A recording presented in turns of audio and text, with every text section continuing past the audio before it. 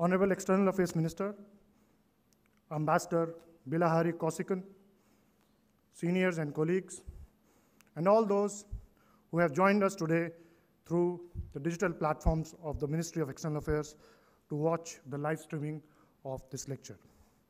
Namaste, good evening, Swagatam. On behalf of the Policy Planning Division and the Ministry of External Affairs, it is indeed an honor for me to welcome you all to the third edition of the Atal Bihari Vajpayee Memorial Lecture. Last time, we had the honor to listen to Dr. Michael Fulilo, and the year before that, to Ms. Nisha Desai Biswal at the virtual editions of the Atal Bihari Vajpayee Memorial Lecture.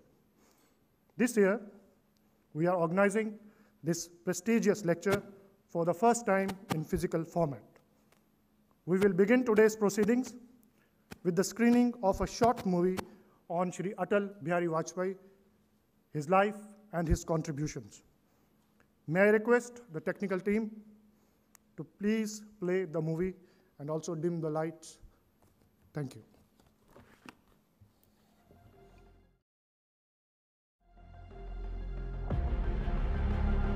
मैं अटल बिहारी वाजपेयी ईश्वर की शपथ लेता हूँ कि मैं विधि द्वारा स्थापित भारत के संविधान के प्रति सच्ची श्रद्धा और निष्ठा रखूंगा।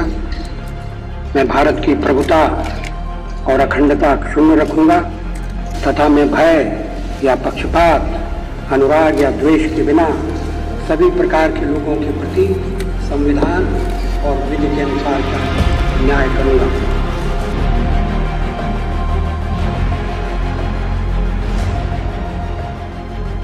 Atal Bihari Vajpayee, the man of the masses, a leader with a clean and spot-on image, a leader respected not only by his followers but also by the opposition party. He had a commendable life that spanned over a period of 9 decades. Atal Bihari Vajpayee was born on 25th December 1924 in Gwalior, Madhya Pradesh.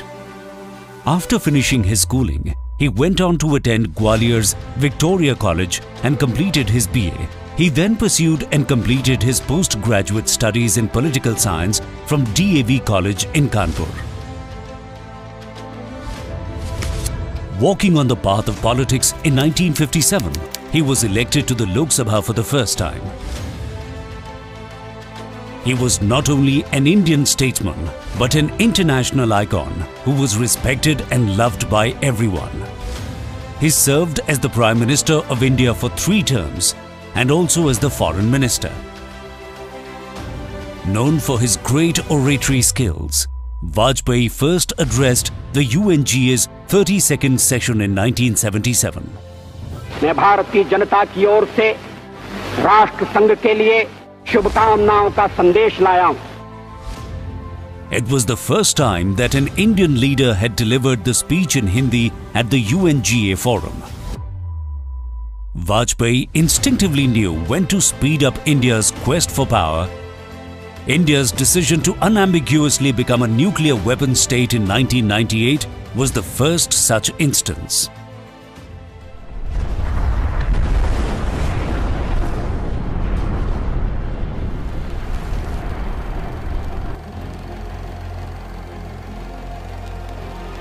Under his leadership, India successfully conducted 5 nuclear tests in Pokhran, making India a full-fledged nuclear state.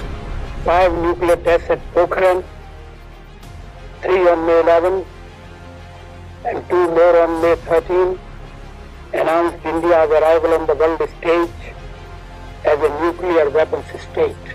Pokhran not only brought strength to our national security, but also self-confidence to our national mind. It was his vision that brought India's space research on the world map. India's conduct during the Kargil War of 1999 is also a testament to strategic restraint. In May 1999, the Pakistani military decided to attack India in Kargil, Jammu and Kashmir.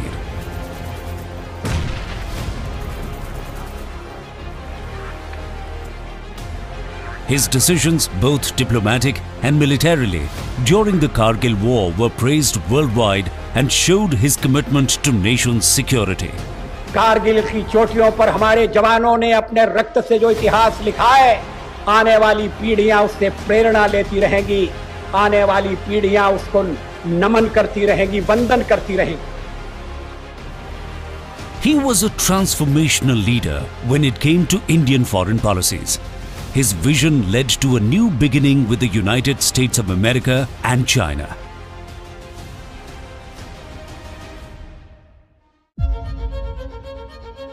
One of the greatest contributions of Vajpayee was his government's infrastructure push across the nation.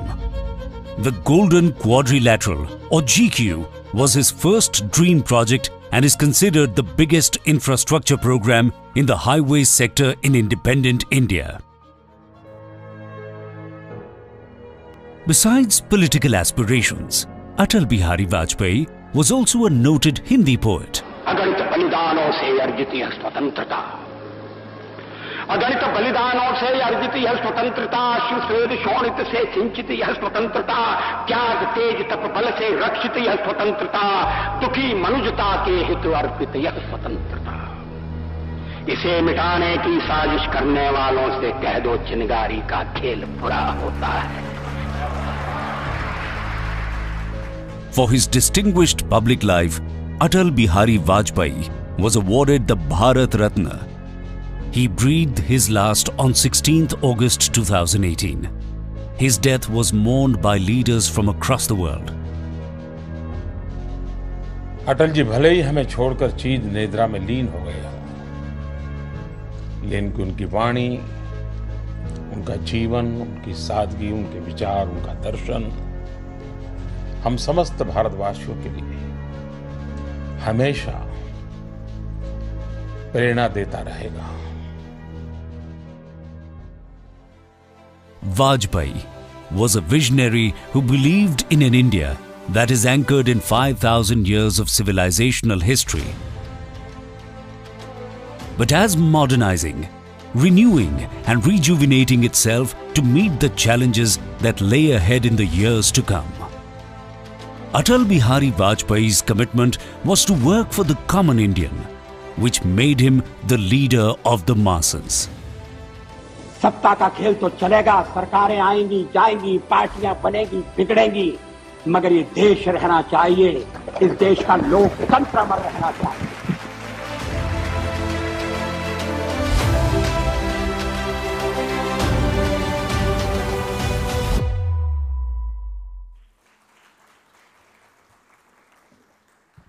I would now request the Honorable External Minister and Ambassador Bihari Kausikan to kindly come on the stage, please. May I request Director Policy Planning to kindly escort the dignitaries on the stage.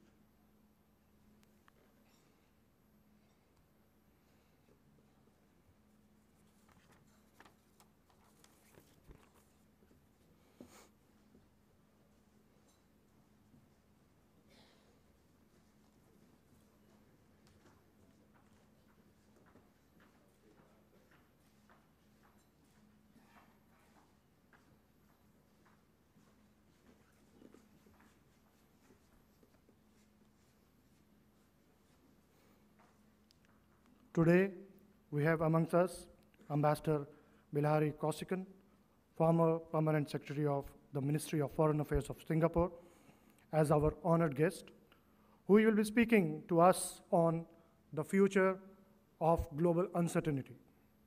The lecture will be presided by Honorable External Affairs Minister. This lecture is being live streamed all over the world through MEA's digital platforms. After the lecture, there will be an interactive question and answer session, which will be in a closed door format and will not be live streamed. May I now request the Honorable External Affairs Minister, Dr. S. Jaishankar, to deliver the opening remarks at the third Atal Bihari Vajpayee Memorial Lecture.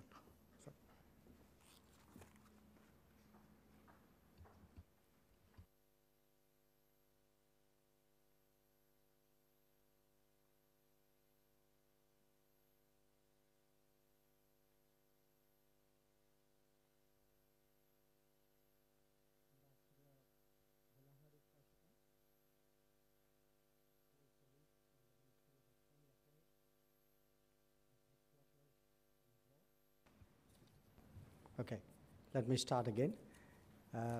Ambassador Bihari Kausikan, all our colleagues at the Ministry of External Affairs and our colleagues in missions and posts abroad. It's a great pleasure today to welcome a very distinguished speaker to the third Atal Bihari Vajpayee Memorial Lecture. This is the first lecture which would be delivered in person because the last 2 years due to COVID restrictions that was not possible. Before the lecture commences, I would like to share with all of you once again what exactly was our thought process in instituting this series of lectures. Now, all of us know Atal Bihari Vajpayee as one of our great prime ministers. I think this ministry has a special claim on him as a foreign minister as well. And not just as a foreign minister, as someone who actively contributed to foreign policy, who even shaped foreign policy as a parliamentarian. So for many of us who actually followed foreign policy debates in the public domain, in the parliament, he was really a very powerful influence well before he became foreign minister. Now, I, of course, have a particular reason to remember him as foreign minister. When I joined the Foreign Service, he was the first foreign minister I had the privilege of meeting. But when we look back at his contributions as prime minister, as foreign minister, as a parliamentarian, as someone who really shaped the larger Indian national security and public policy discourse, there are different aspects that come to mind. One which I think the film brought out was, in a sense, what today we would call cultural rebalancing, which is projecting India's culture, history, traditions on an international stage. But as a practitioner, I think what is particularly important and today very relevant to note is how much, how developed and nuanced his understanding was of the contemporary world, the world in which he operated. And quite apart from the statecraft which is involved in leading a nation like India, the realism that really characterized many of his decisions and approaches. We saw that in the manner in which he transformed the relationship with the United States in the post-Cold War environment, recognizing really how much more important and consequential that relationship had become for Indian national interest. The manner in which he imparted continuity and stability to our ties with Russia. Really one looks at that period starting from the time when he was foreign minister till his prime ministership and beyond, that at a time when so many important relationships in the world were changing, there was a very unique steadiness about the India-Russia relationship, and I think a lot of it had to do with the personal understanding and the efforts which were made by Prime Minister Vajpayee.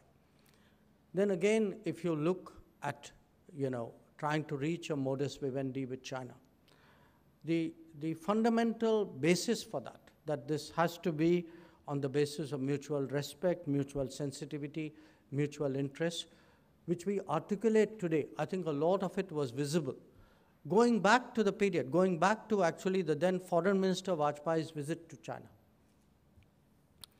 And of course, our own neighborhood, a neighborhood where he saw all the opportunities of cooperation, but was never impervious to the challenges of terrorism. His realism in using all instruments at his command to actually try to forge a basis of, of relationships in this region which would very explicitly abjure terrorism. So there is so much that can be said about him. Of course, for all of us, especially in the national security domain, we associate him most of all with the 1998 nuclear tests, with the fact that we became a nuclear weapon power.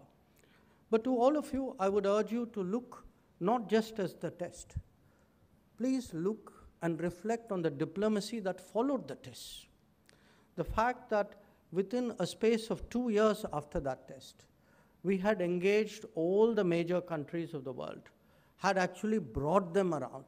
So when you had a visit of a President Clinton or a Prime Minister Howard or a Prime Minister Mori, or the visit of President Chirac, it was actually the post-test diplomacy, which is something which I think anybody who's in the field of diplomacy should really look at and seek to draw lessons. And I can tell you at that time, I myself was posted in Japan.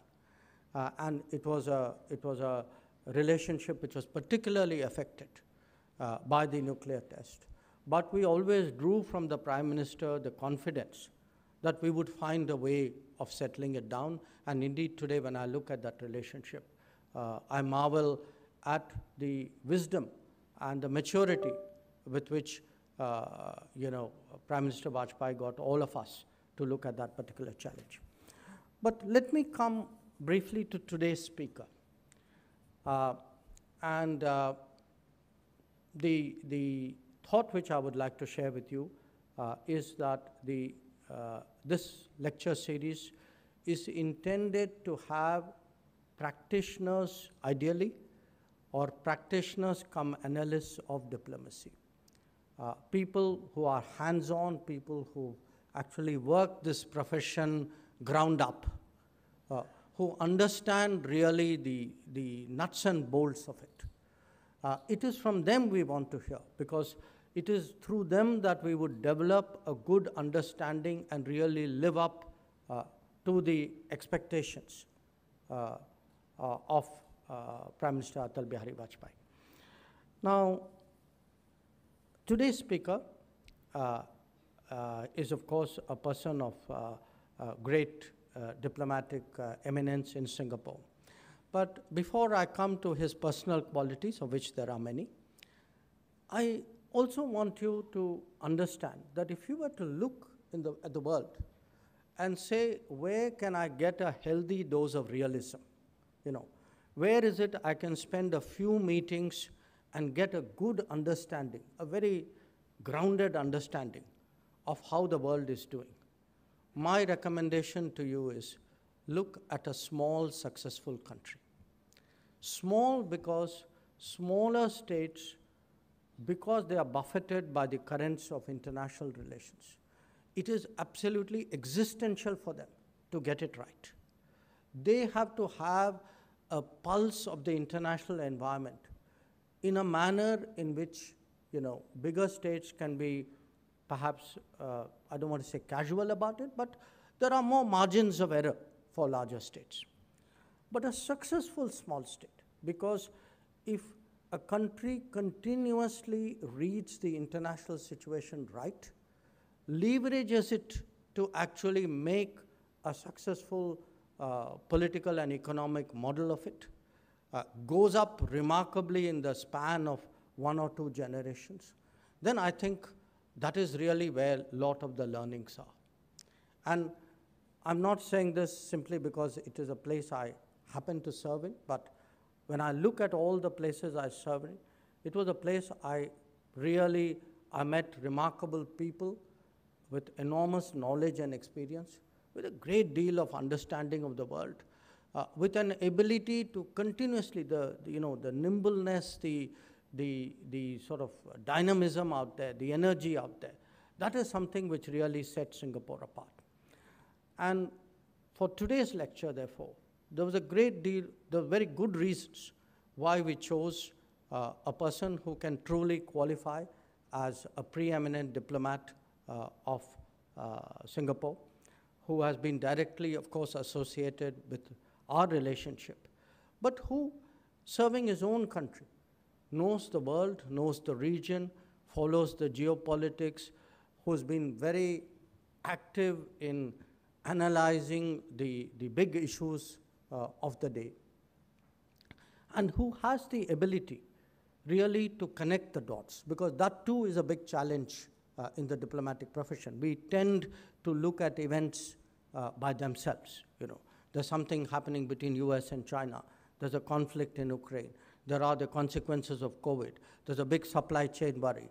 But to piece it all together and then have an integrated picture from which we make judgments, we determine our policy choices, that is really something which is of exceptional value. And I can truly think of no one else today than Ambassador Bihari Kausikan, who has served as Singapore's Foreign Secretary, who's been a very distinguished ambassador to many places, including Russia, and who served in the United Nations, to speak to us today. Once again, a very, very warm welcome. We are very privileged to have you speak to us today. Thank you.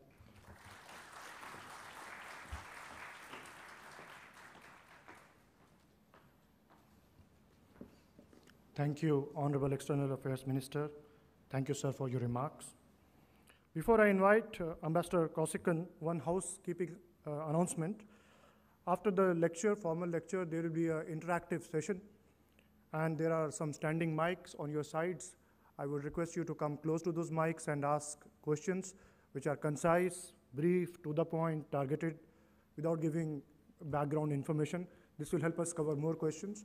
And with these words, I now invite our honored guest for the evening to deliver the third Atal Bihari Vajpayee Memorial Lecture. Please welcome, with a round of applause, Ambassador Bihari Kausikan.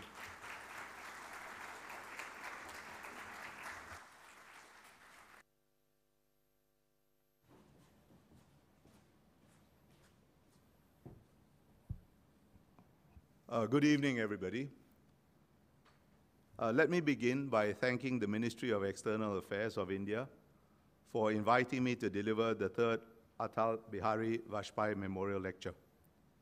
In particular, I must express my gratitude to Foreign Minister Jaishankar, not only for inviting me, but for that too kind introduction, to Foreign Secretary Vinay Quatra, High Commissioner Kumaran, who is not here, of course, but he had a role in this, of course, and Dr. Sumit Seth and his team that was responsible for organizing this event.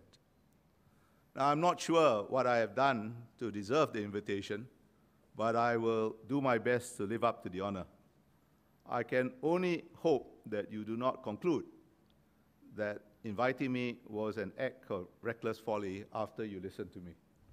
And I enjoin you to remember, although you have been kind enough to call me ambassador, my official title now is actually pensioner. Now, the thought that it was folly to invite me may well have already occurred, to some of you at least, because I chose to speak about the future of global uncertainty. And this may strike some of you as at least paradoxical, if not downright nonsensical. How can one speak about the future of uncertainties? And it would indeed be a fool's errand to try unless the parameters of uncertainty can be defined. But if the parameters of uncertainty can be defined, are they really uncertainties?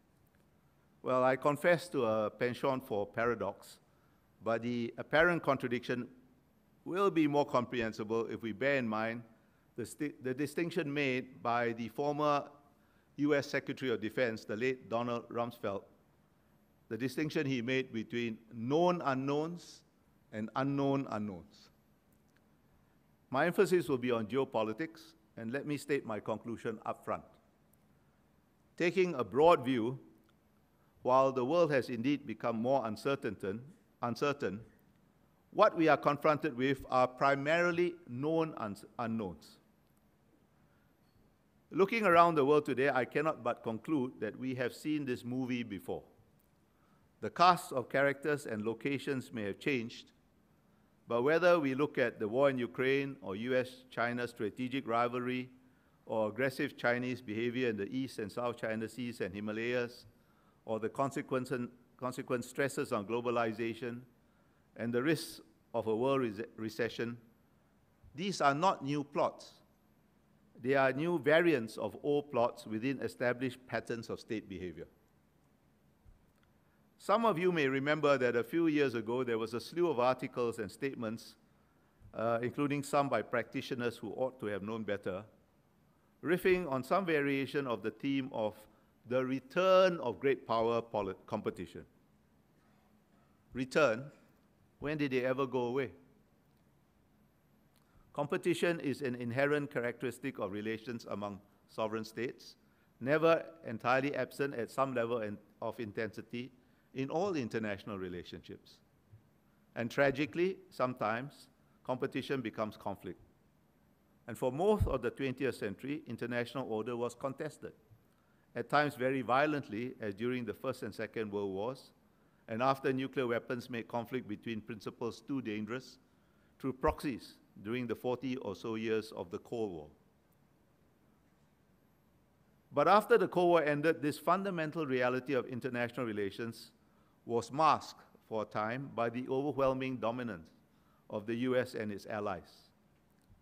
American dominance made it seem as if only one conception of international order was left standing, and even emboldened some to claim that history itself had ended.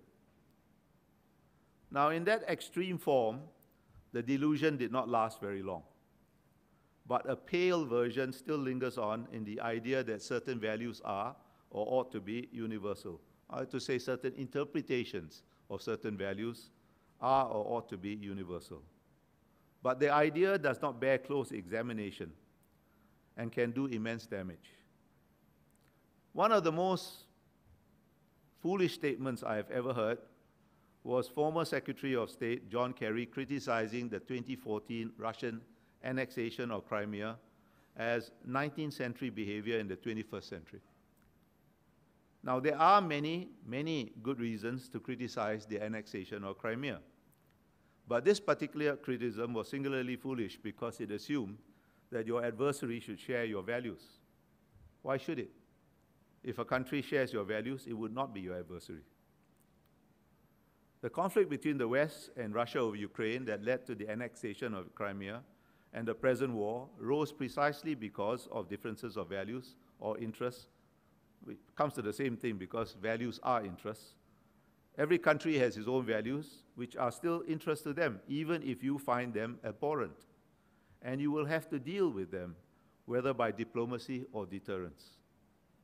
The West, and Europe in particular, confuse posture for policy and feeling virtuous for action. Nothing really effective was done about Crimea until it was too late to stop the current war.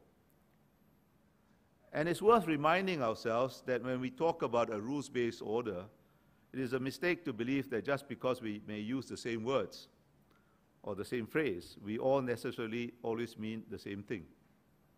There will inevitably be different interpretations of the rules or different emphasis on different rules according to our different interests. And this is true even among the closest of allies, partners, and friends, let alone rivals or competitors. A parallel illusion was the idea that as China reformed and opened up economically, its political system would, if not exactly converge with Western democracies, at least move in a relatively more open direction. And there were some tentative steps in that direction at the local level towards the end of the Hu Jintao administration, which in retrospect, some may have overinterpreted out of wishful thinking. We owe President Xi Jinping a vote of thanks for making it clear to all except the terminally naive that the purpose of reform in a Leninist system is always and only to strengthen and entrench the power of the vanguard party. Similarly, the US and Europe ought to thank Mr. Putin for inadvertently rescuing and revitalizing the idea of the West. And by the West, with a capital W, I mean the global West, which includes not just US, Canada, and Europe, but also, among others, Japan, Australia, and South Korea, and from time to time on particular issues, other countries as well. Now, after the Cold War, the idea of the West had loosened considerably and looked to be in some danger of evaporating entirely. And the idea of the West was innervated precisely because of the fantasy that everybody would, whether they liked it or not, and whether they're aware of it or not, in some sense eventually become part of the West. But if everybody is destined to become the West, what is the West? After the Cold War, even the US couldn't always agree and sometimes publicly and loudly disagreed. Now that period, the period when American dominance masked the central reality of competing interests and strategic rivalry and fueled such delusions, was historically abnormal and short. Only the 20 or so years between 1989, when the Berlin Wall came down and the Soviet Union began to unravel and China was still reeling from the Tiananmen crisis, to approximately 2008 or 2009, when the global financial crisis led to widespread disillusionment, including in America itself, with US-led globalization.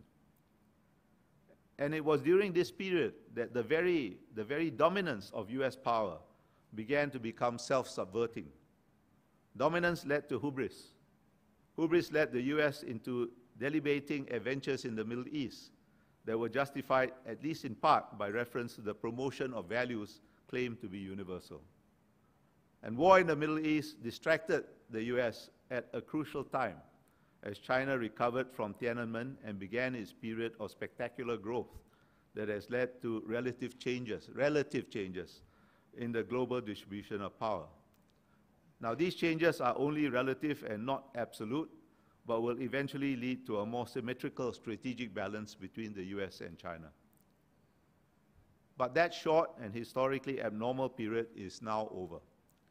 We are therefore now returning to a more historically normal period where competition and rivalry between major powers is the primary structural reality of international relations, where international order is going to be contested, and the possibility of war between major powers again looms over international relations. I stress the possibility of war between major powers. War and other forms of state-sponsored violence has been a constant reality for many in the Middle East, Africa, and other parts of the global South. The Ukraine war is unique only because it is occurring in the heart of Europe, or to put things very bluntly, because white people are killing each other for a change, and because nuclear weapon states and permanent members of the UN Security Council are engaged, Russia directly and the US, UK, and France at a step removed.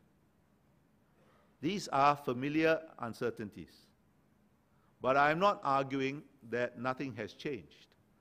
I will use the rest of this lecture to analyze what I think has changed and what the implications of these changes may portend for future international order. Now, dangerous as it undoubtedly is, and egregious as Russia's violation of some of the most fundamental principles of international conduct has been, the war in Ukraine has pitted an energized West against a Russia that has pitted an energized West against Russia is actually a second-order issue in global geopolitics. Ukraine has become an unwitting proxy in the larger and more strategically important contest between the US and China. Secretary of Defense Lloyd Austin has said that the US wants to use the war in Ukraine to weaken Russia so that it cannot carry out another invasion.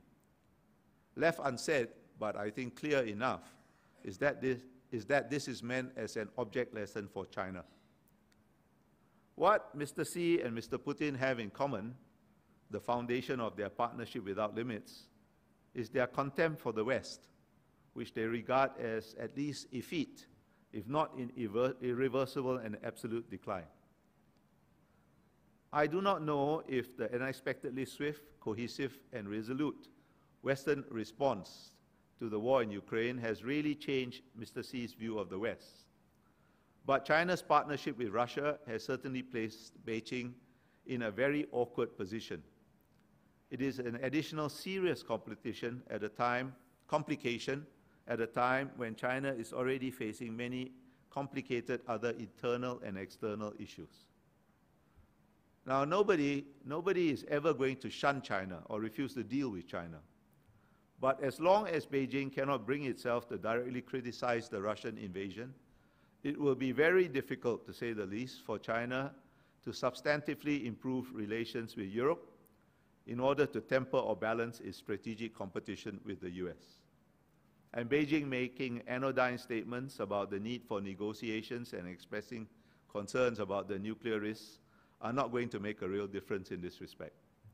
Nor will cultivating relations with the global south make a real difference. But China cannot risk a break with Russia because it has no other partner anywhere in the world of comparable strategic weight that shares its distrust of the American-led international order. Now, at the same time, Moscow cannot be happy with Beijing's tepid support that has highlighted the limits to their so-called no-limits partnership. But Russia, too, has no other partner other than China of any strategic weight anywhere prepared to stand on its side against the West. India or Vietnam or Indonesia or any country that has, in its own interests, taken a nuanced position on Ukraine are not going to do so because acting in your own interests is not the same thing as siding with Russia. Similarly, taking a strong stand against the invasion in your own interests, as Singapore has done, for example, is not the same thing as siding with the West. This seems to be a simple proposition, but it's one that I find some countries find great difficulty in understanding. Why, I'm not sure. Now, unless the war takes a decisive turn in Russia's favor, which does not, to me, to seem very likely, Russia and China are trapped in an unenviable geopolitical position. And it follows that there is no strong incentive for the US to seek any quick or permanent negotiated settlement, and that those in Europe that may have such an interest in a quick and permanent negotiated settlement, the fact is they are incapable of dealing with Russia without the US, and they are not going to set the pace on this particular issue. So the most prolonged scenario is the most probable scenario is a prolonged war that will eventually taper off into a frozen conflict. So we'll have to live with its consequences for the foreseeable future. Now, I don't think I need to convince this audience, this particular audience, that the Western characterization of the Ukraine war and more generally of US-China competition as a contest between democracy and authoritarianism is simplistic and ill-advised. But the now common trope that describes US-China competition as, in quotes, a new Cold War is, to my mind, an even more misleading framework because it evokes a superficially plausible but in fact intellectually lazy and inappropriate historical analogy that fundamentally misrepresents the nature of that competition. And this can be dangerous as we seek to position ourselves. This misunderstanding, misrepresentation can be dangerous as we seek to position ourselves in the evolving geopolitical environment. What's the difference between US-China competition and the so-called new Cold War, or the Cold War analogy? Well, during the Cold War, the US and the former Soviet Union led two separate systems connected with each other only at their margins and minimally. The choices facing the rest of us then, including those of us like India and Singapore, who were members of the non-aligned movement, were essentially binary, although we sometimes pretended otherwise when our interests dictated that we do so. Although the prospect of mutual destruction instilled prudence and eventually tempered their rivalry, the essential aim of US-Soviet competition was for one system to displace the other. As Khrushchev famously told a group of Western ambassadors in 1956, "We will bury you." But it has been a very long time since anyone could seriously hope or fear that communism will replace capitalism. Whatever their differences, and they are great, the US and China are both vital, irreplaceable parts of a single global system, intimately enmeshed with each other and the rest of us by a web of supply chains of a scope, of a density, and of a complexity that is historically unprecedented. That web was established and spread globally during the short post-Cold War period of unchallenged American dominance I referred to earlier. But it is now an established fact in its own right that has and will outlive the dominance. This web and its consequences are what we call globalization or interdependence. Now, there have been earlier periods of interdependence between rival major powers, but nothing like this complex web of supply chains has ever existed before. And this is what distinguishes 21st century interdependence from earlier periods of interdependence. Neither the US nor China are comfortable with this situation because their interdependence also exposes their mutual vulnerabilities. And both have tried to temper their vulnerabilities. Americans and their allies by trying to enhance the resilience of key sectors of their economies by diversification to reduce the dependence on China of their most important supply chains. And China by trying to become more self-reliant in key technologies and placing more emphasis on domestic household consumption to drive their growth. Now, I doubt either will succeed, at least not succeed entirely. Both strategies, diversification and self-reliance, are easier said than done. And in any case, even if they work, will take a long time to have a significant effect. Now, don't misunderstand me. Partial bifurcation of the system has already occurred, and there will be further bifurcation, particularly in areas of technology with security implications, such as semiconductors, the internet, and big data. But I doubt the system will ever divide across all sectors into two separate systems as existed during the US-Soviet Cold War. The cost to the two principals and to other countries will be simply just too high. Whatever their concerns about Chinese behavior, even the closest American ally is never going to cut itself off from China. And few, if any, Western companies are ever going, in fact, any company, are ever going to entirely forswear the Chinese market. Most will probably pursue a China plus strategy to spread risk, but that's a different matter. On its part, whatever successes China may have in its R&D efforts, and we should not underestimate China, for the foreseeable future, Beijing has no real alternative to the global West for the critical enabling technologies it needs to put the results of its R&D to practical use. Domestic household consumption relies on confidence and much better social safety nets to free household spending. And it will take some time to restore confidence after China's response to the pandemic, the so-called zero-COVID approach, and more importantly, its chaotic exit from a zero-COVID approach. And it will take even more time to establish adequate social security nets in a country of China's size and uneven development. The Chinese slogan of dual circulation, dual referring to an external component, acknowledges China's inability to separate itself from the world. So, like it or not, the US and China must accept the risks and vulnerabilities of remaining connected to each other. The US and China will compete and do so robustly, but compete within the single system of which they are both vital parts. And the dynamics of competition within a system are fundamentally different from competition between systems as existed during the US-Soviet Cold War. Competition within a single system is about achieving a position that will enable you to benefit from interdependence while mitigating your own vulnerabilities and exploiting your rivals' vulnerabilities. Competition within a system is about using interdependence as a tool of competition and certainly not about one system displacing the other. And there's no better example of these complicated and complex dynamics than high-end semiconductors, which are the most serious Chinese vulnerability in enabling technologies. All the most critical nodes in the semiconductor supply chain are held by the US, its allies, and its friends. But China is about 40% of the global semiconductor market. And you cannot completely cut off your own companies and those of your friends and allies from 40% of a market without doing them serious damage.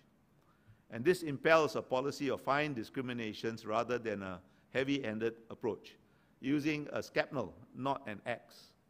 And in fact, as of August 2020, and I don't think the situation has materially changed since then, most applications for exemptions to bans on exports of technology to China has been approved by the US.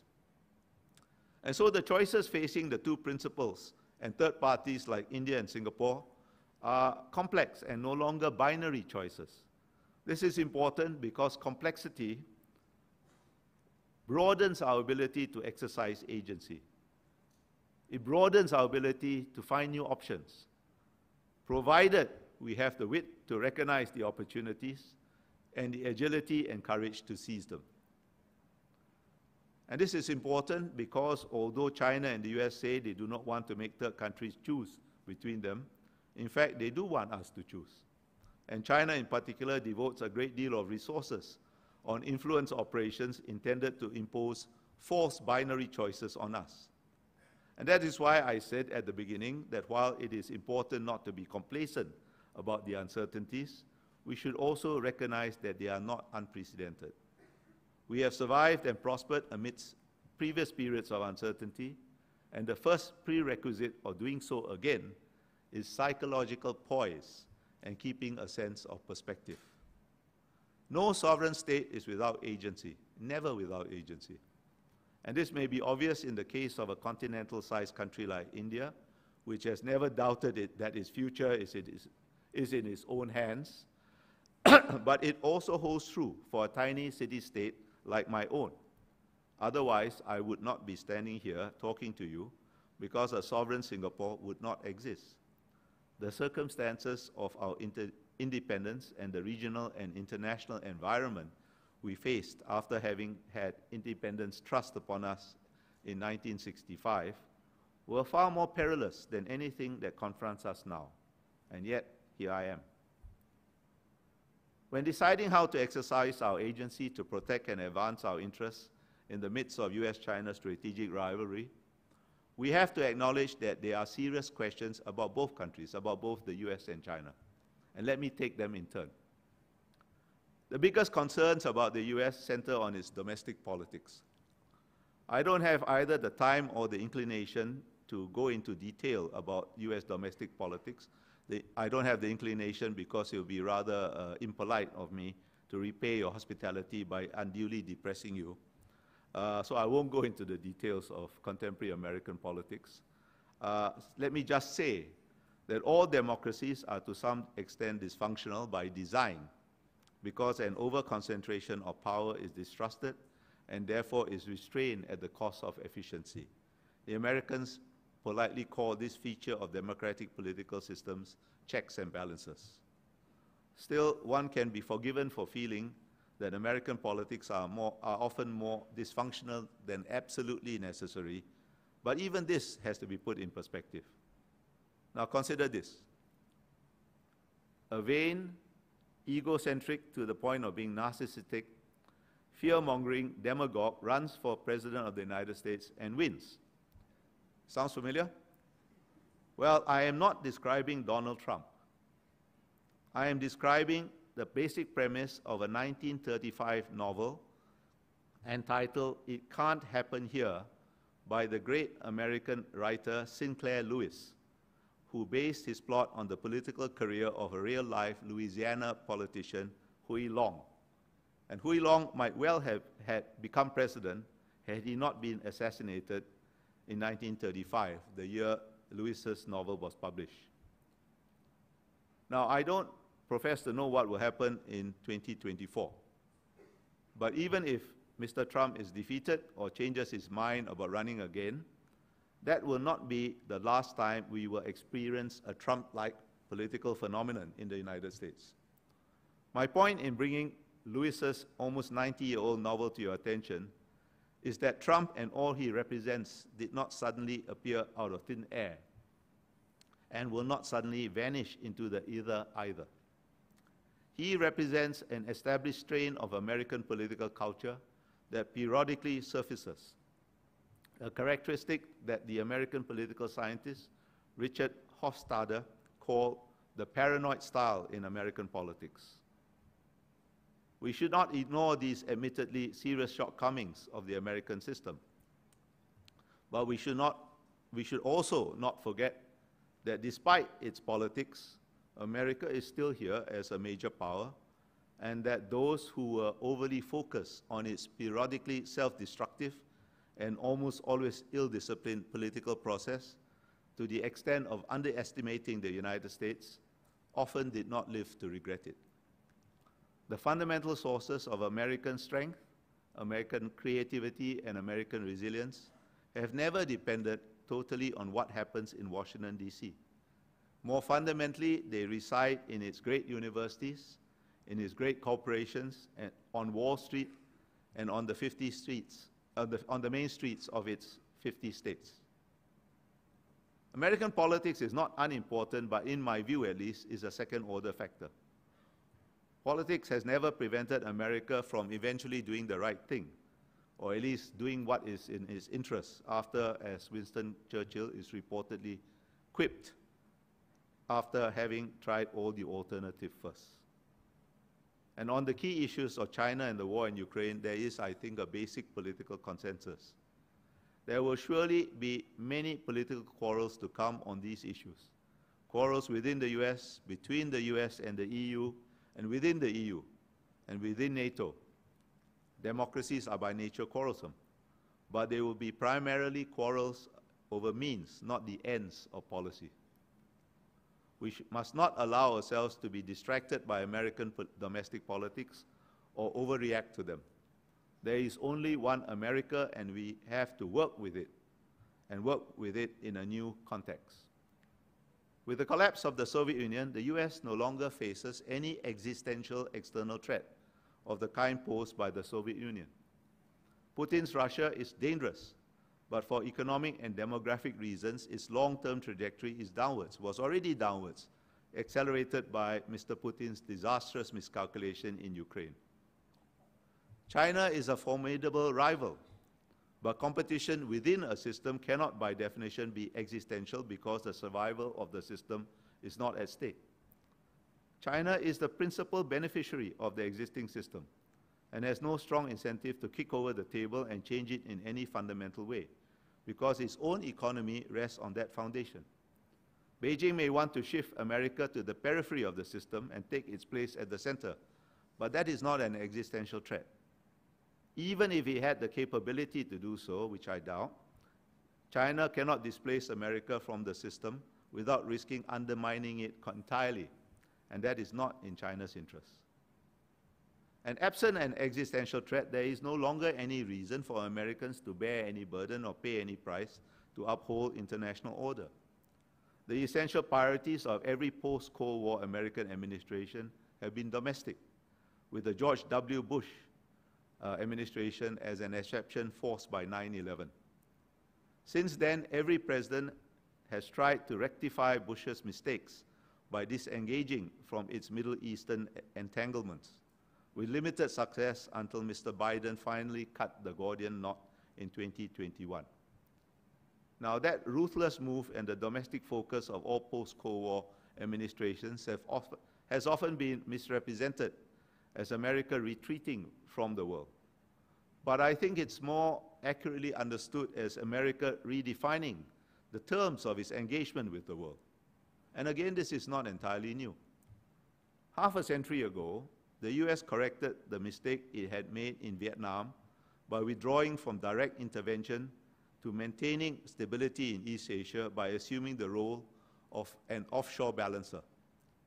It has been remarkably consistent in that role ever since. An analogous shift to an offshore balancer role is now occurring in the Middle East after the withdrawal from Afghanistan. And I think sooner or later it will occur in Europe too, delayed but not diverted by the war in Ukraine. An offshore balancer is not in retreat, but demands more of its allies, partners, and friends to maintain balance. With Obama, it took the form of an emphasis on multilateralism, and multilateralism is a form of burden sharing. Trump made unilateral and crudely transactional demands. Mr. Biden is consultative, but he does not consult allies, partners, and friends merely for the pleasure of their company.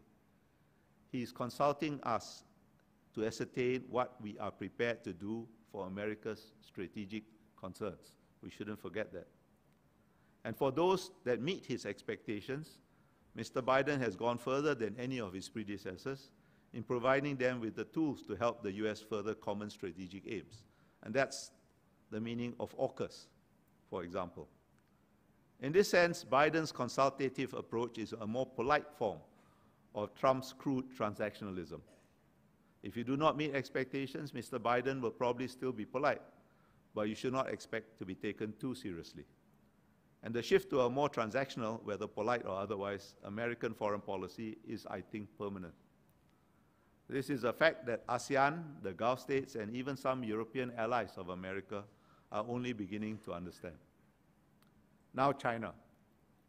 The most crucial questions about China center around what lessons, if any, Mr. Xi Jinping has taken from his experience of America over the last 8 years, which saw a transition in the White House but no change of approach towards China, and a major blunder by his most important partner that resulted in the war in Ukraine, that, as I said, put China in an awkward position.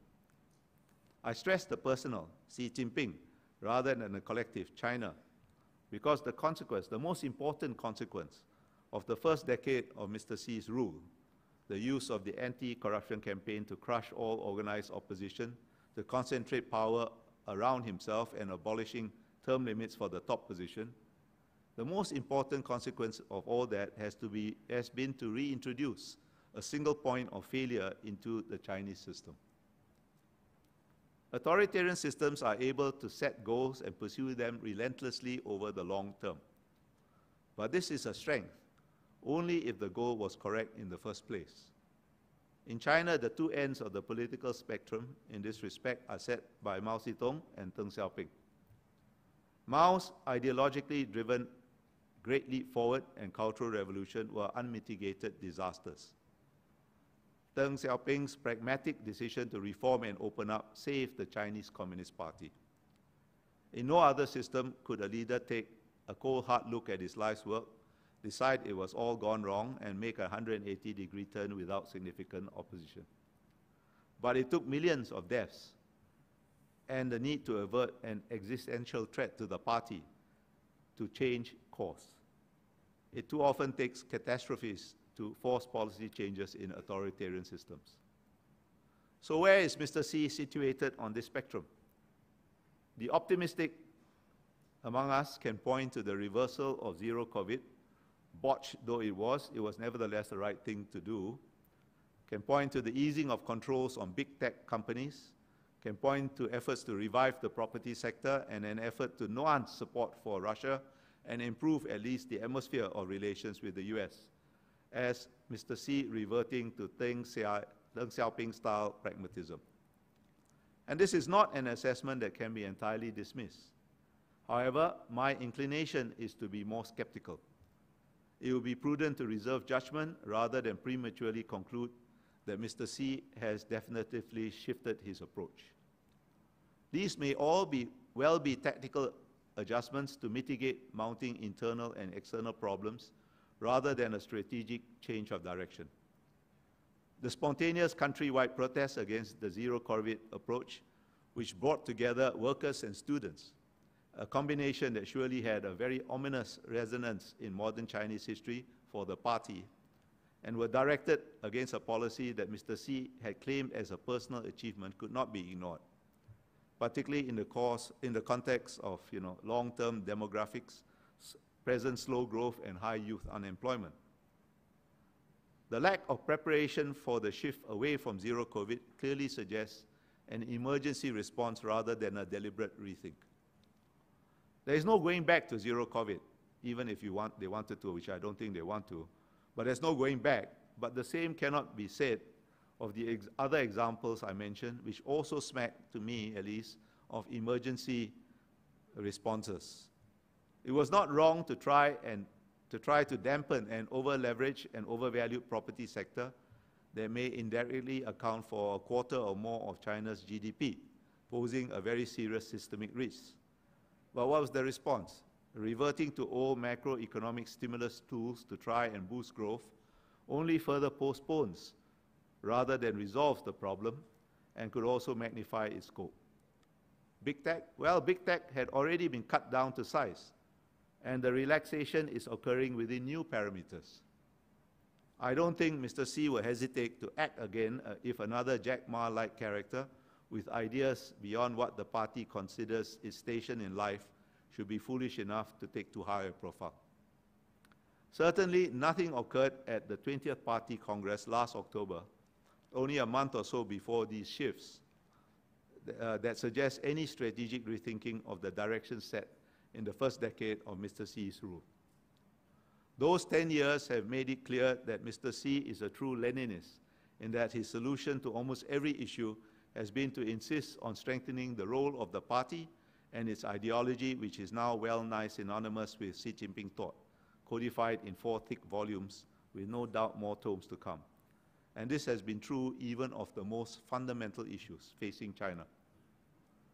At the 18th Party Congress in 2012, at which Mr. Xi became top leader, the Chinese Communist Party itself acknowledged that the growth model that had brought spectacular results in the 1990s and the first decade of the 2000s was not sustainable over the long run. That was an admission by the party itself.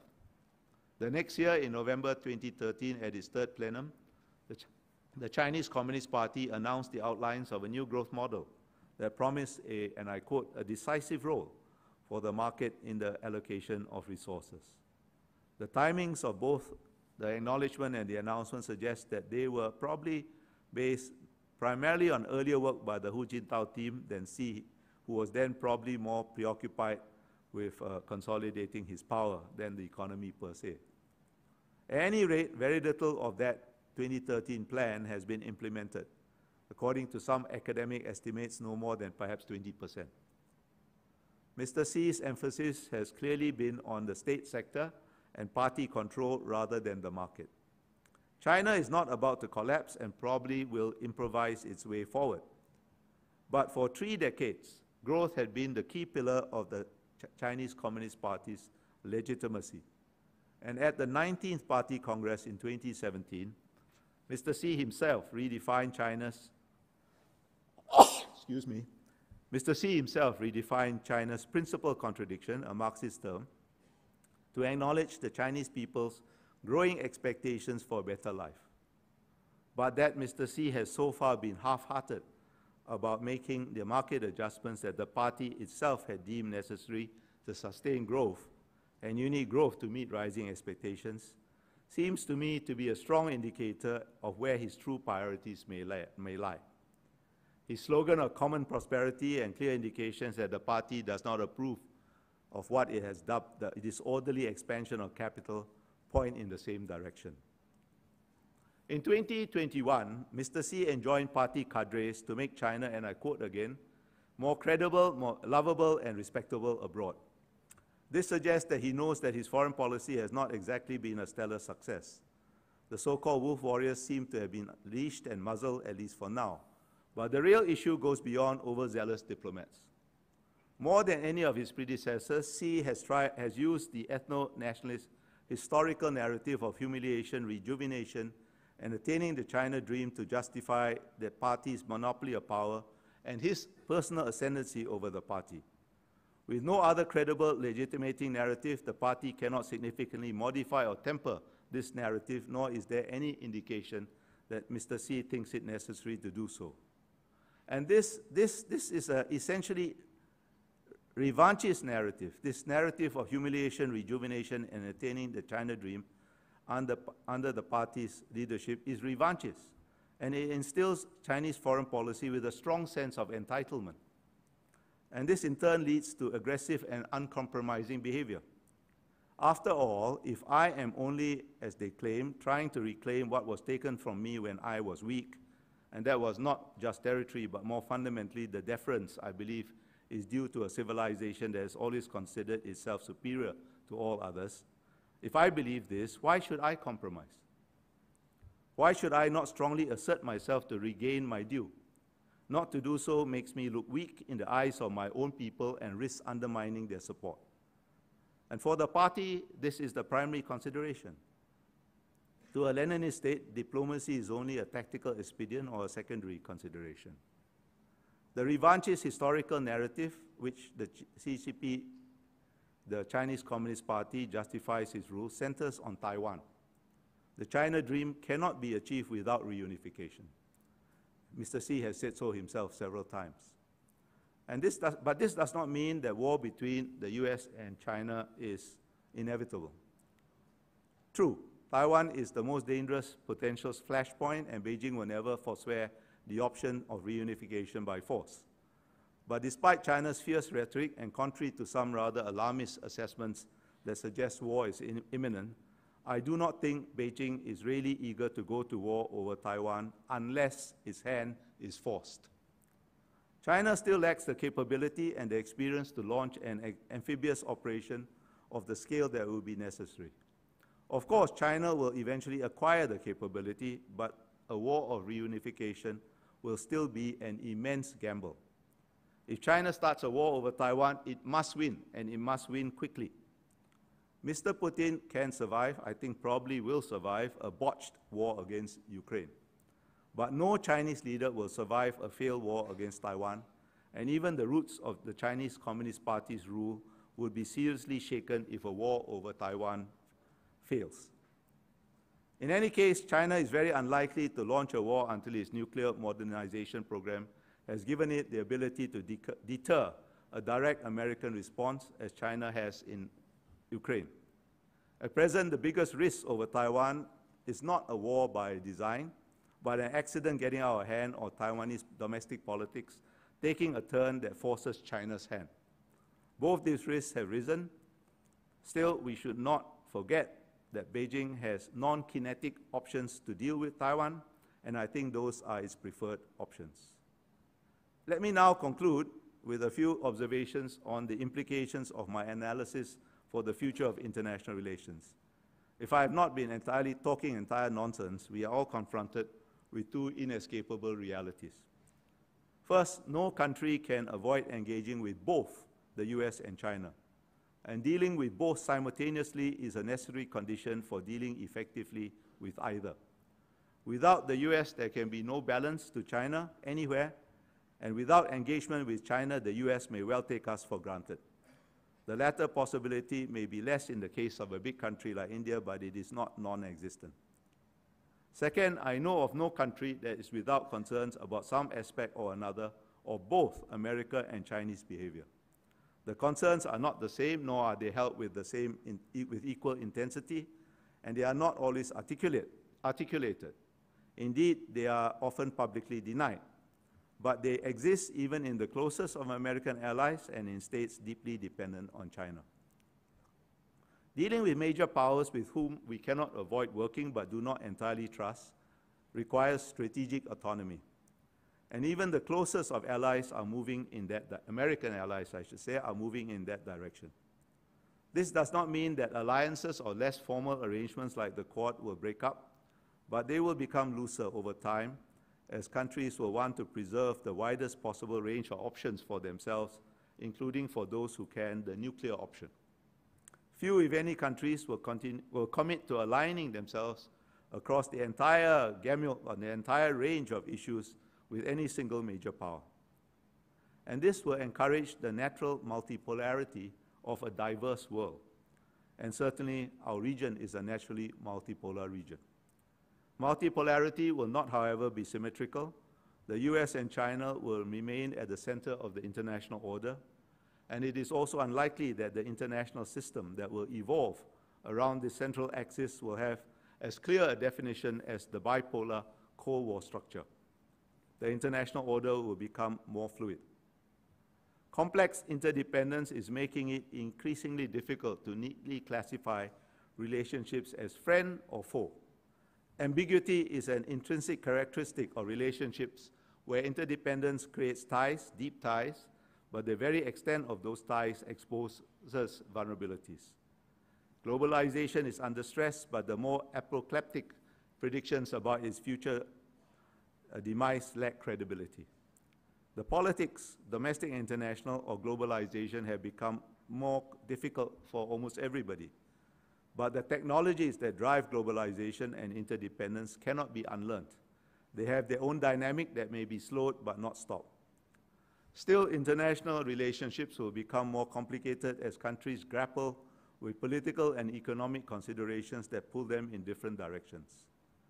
What I believe is emerging is an order of dynamic multipolarity.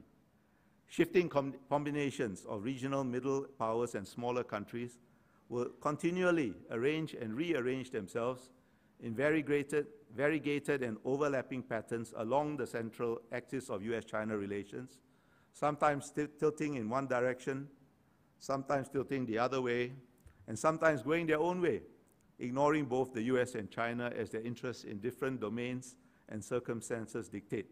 In other words, an order of variable geometry and constant motion rather than static structures. We will have to learn to think of concepts like order and its corollaries, balance, equilibrium, and even stability in dynamic rather than static terms. To successfully navigate this emerging system will require a fundamental shift of mindset and approach that not every country will find comfortable. I believe that India and Singapore may find it relatively easier than most because what is required is largely already our diplomatic modus operandi. But we will still have to ensure that our institutions, and perhaps even more importantly, our politics, remains agile and courageous enough to continually adapt to this fluid emerging order without losing sight of our fundamental interests. Ladies and gentlemen, I've spoken for far, far too long. I thank you for listening to me so patiently, and I will now be very happy to take your questions. Thank you.